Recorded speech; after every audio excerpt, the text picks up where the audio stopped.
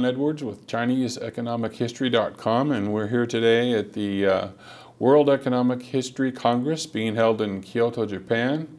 And on this occasion, which is the first time that the World Economic History Congress has come to the Far East, we're trying to take advantage of this chance and interview some prominent Chinese economic historians.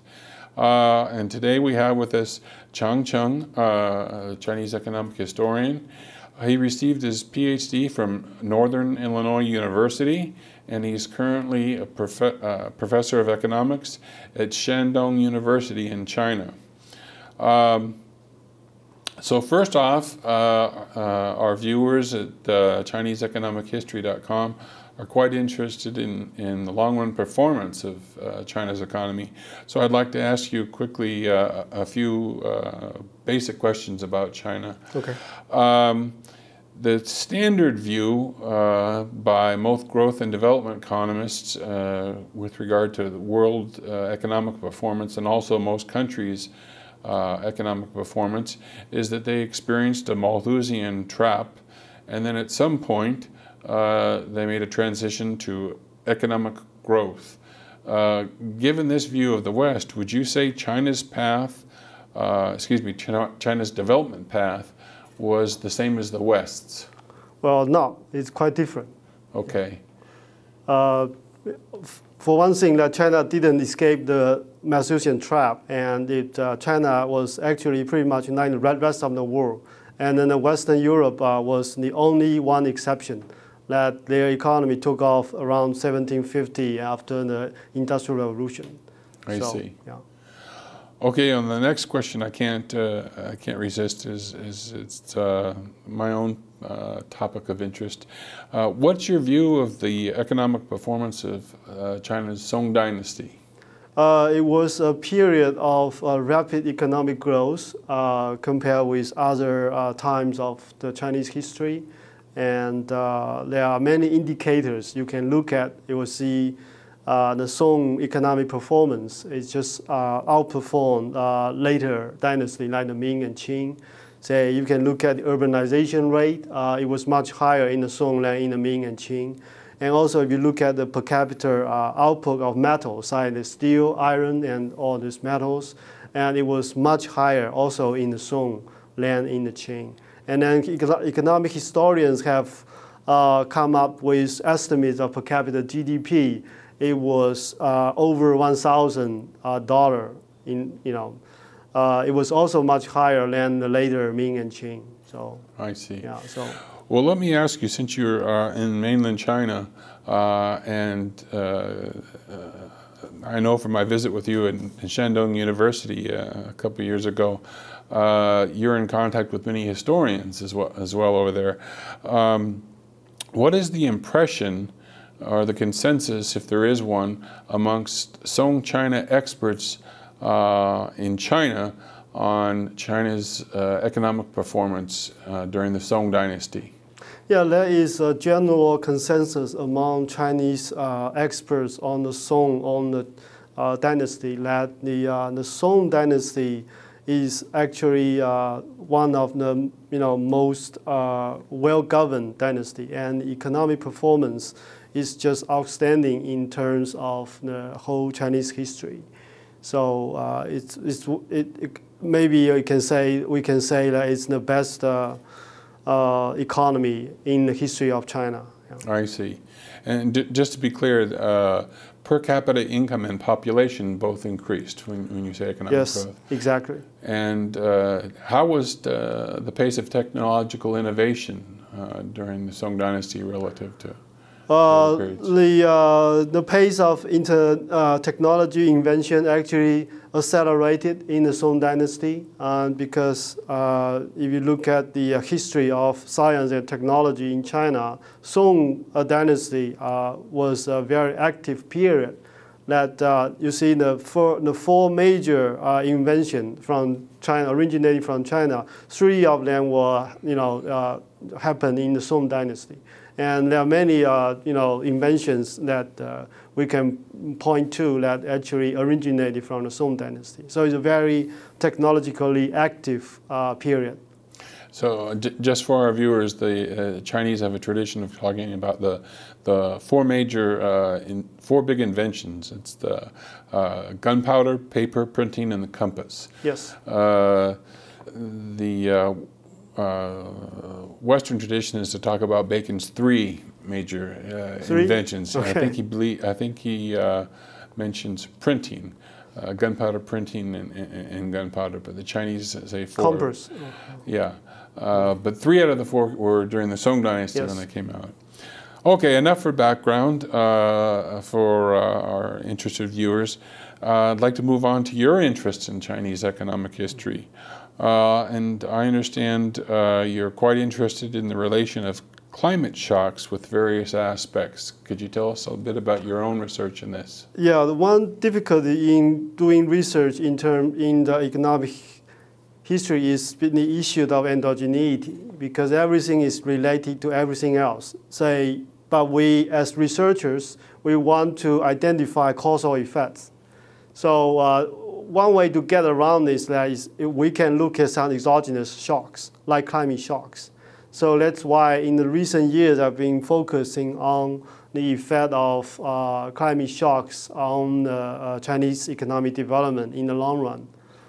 So that way I think if we can isolate these effects of these external shocks, and then we can look at the internal working of the Chinese society in more detail. Yeah. And what particular aspects are you considering as related to climate shocks? One is that the likelihood of war and conflict, say, between the nomads in the north of China and China proper.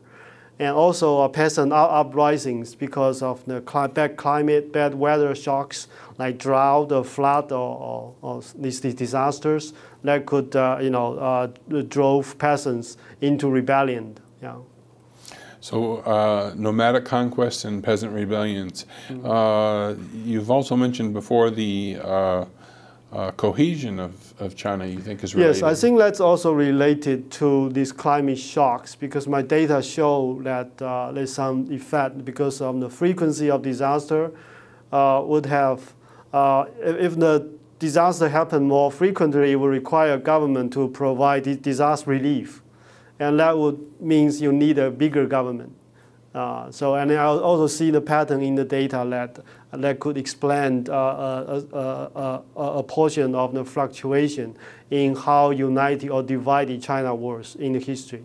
So it sounds like you're using quantitative data to analyze this. Quantitative, yes. And econometrics and statistical analysis as well. Yes, exactly. So this is very modern Chinese economic history in the sense that you're using quantitative data and models to do that. That's interesting.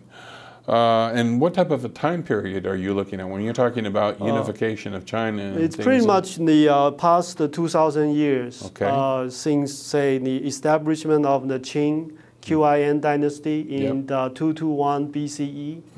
And then I will look at the whole time series every decade as an observation unit. So basically I will have like 200, a little bit over 200 observations in my sample. So T is 10 Sometimes I years. use annual data, but I also use every decade as observation unit. So depends on the situation. T is a decade in general. That's good long-run Chinese economic history. Yeah. Okay, so those three topics sound quite interesting.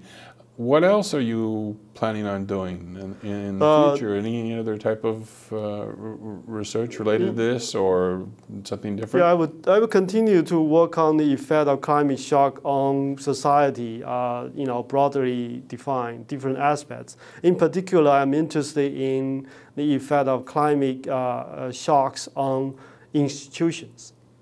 Because economists have done a lot of research about the effect of institutions on economic performance. But what determines institutions? We still don't know much. And I think the geography and climate as a long-run driver, a determinant of institutions, and we still have a lot more to know.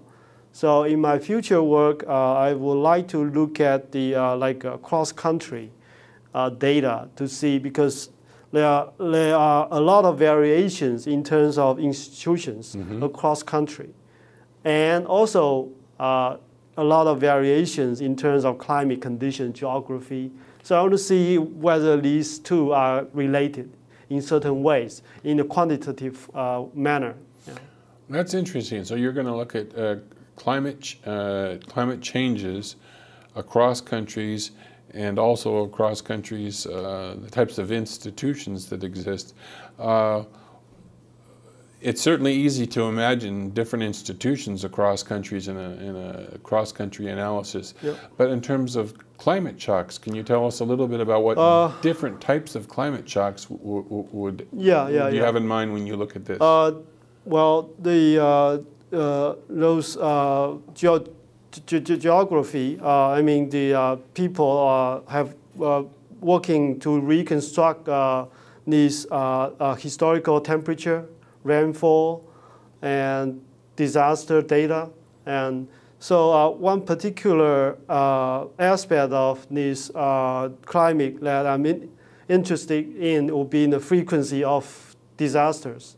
Say, what type of disasters? Say drought, flood, and extreme cold or frost, snow, and a society that is under frequent attack of disasters, they will intuitively require a bigger government to help relieve the disaster, and then this will help the state formation.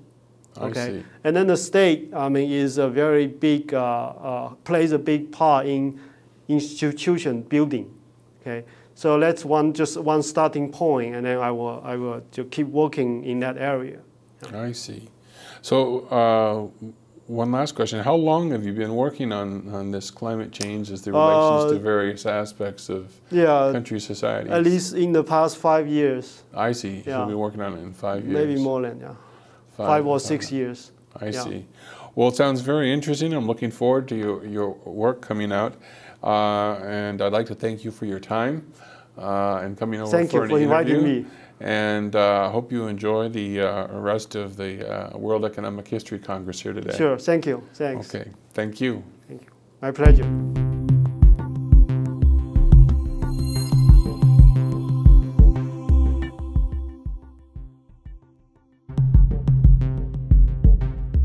Hello, I'm Ron Edwards with ChineseEconomicHistory.com, and we're here today at the World Economic History Congress being held in Kyoto, Japan. And on this occasion, which is the first time that the World Economic History Congress has come to the Far East, we're trying to take advantage of this chance and interview some prominent Chinese economic historians. And today we have with us Qiang Chen, a Chinese economic historian. He received his PhD from Northern Illinois University, and he's currently a professor of economics at Shandong University in China. So first off, our viewers at ChineseEconomicHistory.com are quite interested in the long-run performance of China's economy. So I'd like to ask you quickly a few basic questions about China. Okay. The standard view by most growth and development economists with regard to the world economic performance, and also most countries' economic performance, is that they experienced a Malthusian trap, and then at some point they made a transition to economic growth. Given this view of the West, would you say China's path, China's development path was the same as the West's? Well, no, it's quite different. Okay.